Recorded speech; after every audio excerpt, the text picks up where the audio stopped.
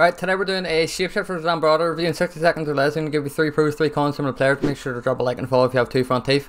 The cost is around 550k, but if you need coins, go to U7buy, use code Milky. His alternative positions is Centimeta and CDM, and the chem cell I used was a hunter because I used him going forward, but you can obviously use a shadow. Pros is he's 100% an end game card and will replace most center mids in your team. He's got 4-star skill moves, 5-star weak foot, and with his 90 pace he takes off like a Ferrari. The reason I went forward with him a lot is because he's like Team of Season Valverde with his shooting stats are mad. He's got 89 finishing, 92 shot power, 91 long shots, which is perfect for driven shots from long range. And his passing stats are not to be overlooked as he's got 91 plus in every single stat. He feels very agile on and off the ball, and that's because all of his dribbling stats are 92 plus, and I didn't really use him defensively, but he's got the stats to play anywhere you need him to.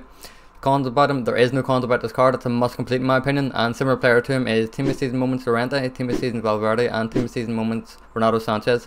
Like and follow and comment here to review next.